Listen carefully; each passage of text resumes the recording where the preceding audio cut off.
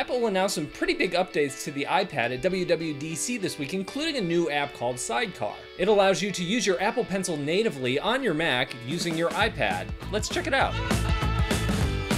This video is sponsored by Paperlike, the screen protector for your iPad that feels like you're drawing on real paper. While introducing Sidecar at WWDC today, Craig Federighi talked about the benefits of being able to have a second screen that you can take with you for your Mac anywhere you go. And he showed on stage how you can use your iPad as a true second monitor for your Mac using this new macOS update. There are already several apps out there that do that already. Duet Display comes to mind, Astropad comes to mind, and this looks like native functionality within the Macintosh and iPad operating systems that mimic what something like Astropad's Luna or Duet Display already does. So all of this is pretty basic, but what about the Apple Pencil? Well, Craig's got you covered there too. In the video, he's got a Cintiq Pro up on the screen, and it is literally being swept to the side by the iPad Pro with an Apple Pencil. He was also able to confirm that this works wired and wirelessly. There are a lot of important things that we just don't know about Sidecar yet, some of the fine details. How is this actually going to work? Is it going to be an app that runs on your Mac and an app that runs on your iPad that connects the two? Is it going to work more like AirPlay, where it's just a native functionality built into the iPad? There are some small subtle clues as to what's going on in the screenshots that appear behind Craig on stage while he was talking. It's hard to see in the video, but clearly there are some screen keyboard shortcuts here. It's hard to tell what they all are. These are the important keys like your command, your option, your control. Up here we have some up and down arrows maybe. Maybe that controls brush size. Looking along the bottom, it's even harder to tell what these do, but clearly there are some shortcuts that are available to you. Also noteworthy is these controls aren't going to be on the screen all the time. It looks like you're going to be able to toggle them on and off. In one of the screenshots they're there, and the next one they're not. I'm really curious if we'll be able to go in and customize those buttons, have different things show up based on our workflow and how you want to use it. And just taking a look at the screenshot, there is more room on the screen for more buttons. However, he probably is using the larger iPad Pro, the 12.9 inch.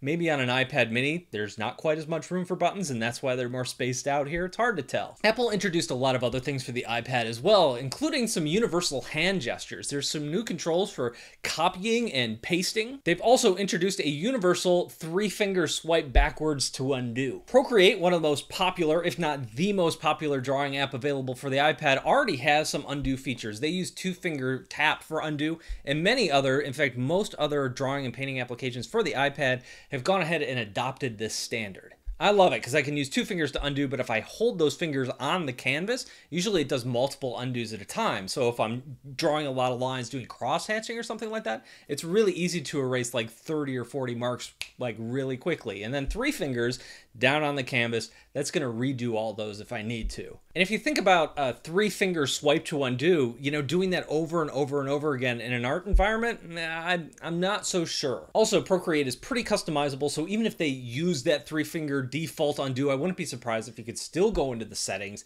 and set it up the way it currently is, the kind of workflow that everybody's used to. But that's not all. There were other cool features announced for the iPad today. First, the iPad has outgrown iOS. They have renamed it iPad OS. Looking back at the reviews of the iPad Pro as it came out last fall, almost universally, at least within most mainstream outlets, said the same thing. The iPad Pro is powerful and it's great and we love it, but it does not take advantage of all this power and it can't replace a normal laptop workflow. And when you take a look at what they're doing here, it's pretty clear they've taken some of the feedback they've gotten from those reviews and from other people and are addressing those concerns and trying to make the iPad just as usable to pro level users as a laptop would be. One of the things I thought was really cool was the addition of fonts. They didn't go into too much detail about this, but it'd be really great to be able to add fonts on a universal level. Right now, a font needs to be added like on an app-by-app basis, whether you're in Procreate or Affinity Designer or something like that. It'd be nice to just do it at a system level and be done with it. Coming from a design background, if they could be able to work with Adobe and some of the other font manufacturers out there, man, that would be a huge deal. They also showed off some better split screening features, some better desktop and home screen features. They're also adding some cool features to the Apple Pencil. First, they got the latency down to 9 ms. I'm getting that wrong. I didn't know you could do that through software, but that's pretty cool. Dragging your pencil up from the bottom of the screen is going to automatically create a shortcut. In apps like Note, there's now an Apple Pencil toolbar that comes with you. It even looks like they're keeping an eye on what Microsoft is doing and some of the things that they've implemented with Windows Ink. And I love all these features that they're adding to iOS or iPad OS to really make it a feature-rich operating system. There is one little tiny problem. As I was watching this, what I saw is every time there was some kind of new functionality or added or anything like that, what it was all controlled with and through were different gestures. And this isn't a huge deal. The iPad is still incredibly usable if you don't know those gestures, but the problem with gestures in general is they're not discoverable. You're not going to accidentally stumble upon the fact that 3 fingers back is undo or pinch out is copy. Or some of the things they're doing to make split screens or that sort of thing, that just aren't things you're going to stumble upon. You have to know they're there before you can use them. Now, for power users using this stuff every day, that's fantastic. But for new users jumping in and not knowing any of these, it could be a little bit overwhelming. Maybe this is just the downside of a touch OS. If you look at Windows or if you look at a Mac, everything is laid out in front of you. Visually, you can see almost every single function that you can do, whereas the iPad's flipped. You can't see most of those things. They're mostly gesture controlled. I want to throw in a quick note here about our sponsor, Paperlike. If you like drawing on the iPad but think this glossy screen is kind of slick and I don't have a lot of control, that's what Paperlike is here for. It has some grit to it, so you have more control when you're drawing. It just feels more natural. You can get Paperlike for any size iPad, from the 12.9 iPad Pro all the way down to the brand new Mini. Check out the link at the top of the description down below to learn more. And for you ASMR fans, I made this for you.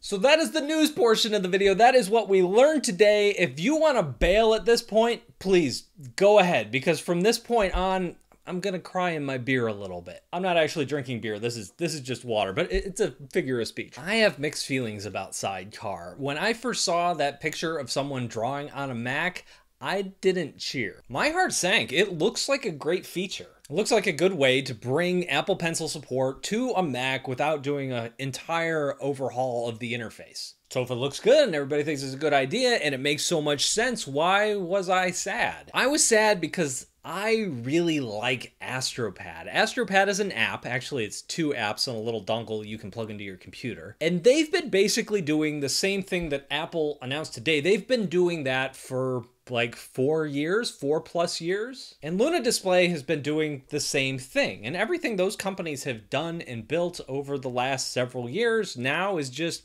automatically part of the operating system. I like Astropad, I like the app, I like the team who works on Astropad, and most of all, I like the way that they approach software development. And when I watched this press conference, and really the Sidecar thing was like 30 seconds, maybe a minute of the press conference, I realized what this probably means for their app. I should also point out at this point, I haven't talked to anybody at Astropad. I have no idea what they're thinking at this point. I'm sure if I did, they'd probably give me like the normal answer you'd give in this circumstance, which is we feel confident about our app and we're looking forward to the future and we have a lot of features and stuff like that. And if you think about it, there's a lot of things that Astropad, especially Astropad Studio, is doing right now that Sidecar probably isn't going to do. For example, customizable shortcuts, or even being able to customize shortcuts on an app-by-app basis. So if I switch between Photoshop and go over to Adobe Illustrator, all my shortcuts flip automatically. Probably not going to exist in Sidecar. If I don't like the way Apple has implemented the 3-finger swipe to undo, I could always change that in software like Astropad Studio. So there's still a lot of opportunity for them to build an app that's really customized for illustrators and artists,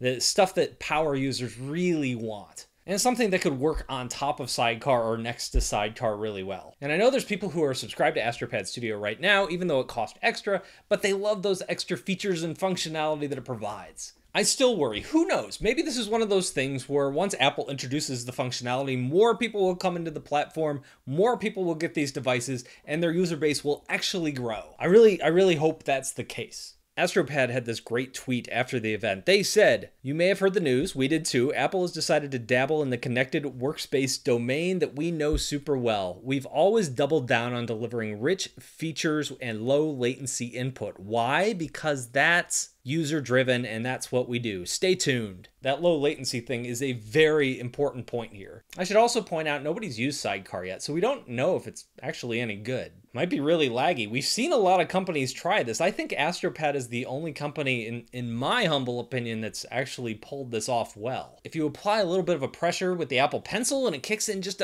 like a fraction of a second too late, or if you start drawing and it takes 2 or 3 pixels before it actually picks up the pencil input, little things like that can absolutely kill an experience. It makes it really hard to just draw a simple circle and like close the ends of it. It's really, really basic, but it's hard to nail. That immersion of I am drawing a thing to a thing is being drawn based on what I'm doing, it's a thin line. If this was any other company, not to knock Google or Microsoft or anybody else who makes operating system software, if they said they were doing this, I'd be like, oh yeah, Astropad's still got a place. But this is Apple, and Apple tends to focus on things like latency. They make good software. Don't show me that iTunes logo. They're getting rid of you. Back in the day, before this was like a real YouTube channel and I was just a doofus on the internet posting videos randomly instead of a doofus posting videos every single week, I reviewed Astropad. This was like months before the iPad Pro. We didn't know the Apple Pencil was a thing. I was just goofing around. We were using styluses that either had like those soft tips that were super inaccurate or the ones with like the disc tips that were trying to look like a real pencil but weren't. If you want to see a really bad video and know where I started, that video is ancient. That video is over 4 years old. It's kind of funny because the story of this channel is the story of me goofing around on the iPad, playing with different apps, and all of a sudden Apple's like, hey, here's some real art tools to play with, and people found and watched my videos. I just happened to be in the right place at the right time, and back then, nobody really knew what Astropad was. I thought, hey, this is kind of a novel concept. It looks kind of cool, so I tested it out. And even then, before it was way fast like it is now, I thought, holy cow, this is an amazing thing. This is really cool. And from that review and some of the other videos I did early on, I got to know them. Not super well, but we exchanged emails or we'd ping each other on Twitter. It started because I liked their software, and I also liked their design philosophy of how they built software. As other apps would come along later, they'd look at drawing as a feature they could just kind of plug into their app. But with Astropad, drawing wasn't a feature, drawing was the experience. Does this make me biased? Does this make it hard for me to review products? Maybe, probably. But it started because of the quality of the product, not because I got to chat with the team. Procreate, Affinity, Sketchable over on Windows, all of those were products where I thought, wow, these are really good products. And then after the fact, I connected up with the teams. I do have friends that work at Adobe and Apple too, and I have not held back my criticism of those companies. And also, people know who they work for. I mean, if somebody works for Adobe or Apple, they know that their companies are doing things because they just want to make more money. We all understand that. Oftentimes, these little developers are making decisions because they're trying to just survive and grow. They're not big behemoths like Adobe and Apple are. I spent about the first 10 years of my career working in software development. I was a UX and UI designer, so I was often the only designer on a team of software developers. So I have a pretty decent, maybe vague idea, at least how the business side of most of this stuff works, and especially how the product development side of this stuff works. The economics of software development are really hard. I've said this before in videos. I guess I'll say this again. I have no idea how Procreate's business model works. The fact that we pay $10 one time for an amazing piece of software and it gets updated forever for free. How does that work? I guess more people are buying iPads and more people are buying the software, but at some point you'd think they'd hit a ceiling. I don't know. I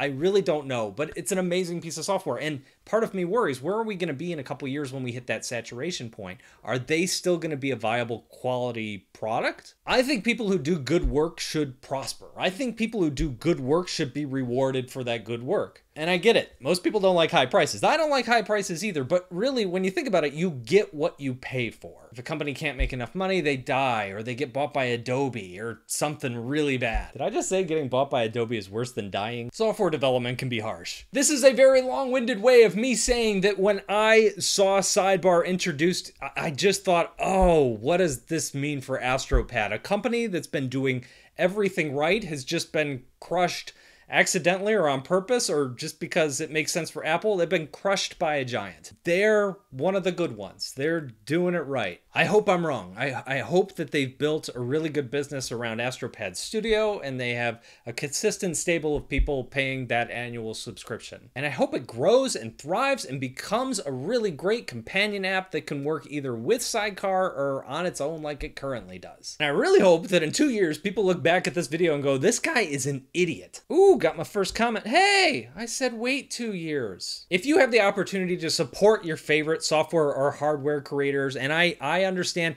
not everybody can, but if you can, I would encourage you to do so. Most software makers, especially the smaller companies, are not money-hungry monsters. Most of them are just small teams. They're working on something they love. They're trying to make a living doing it, working on something we love too. Anyway, thank you guys for watching. Really appreciate it, and I'll talk to you in a couple of days.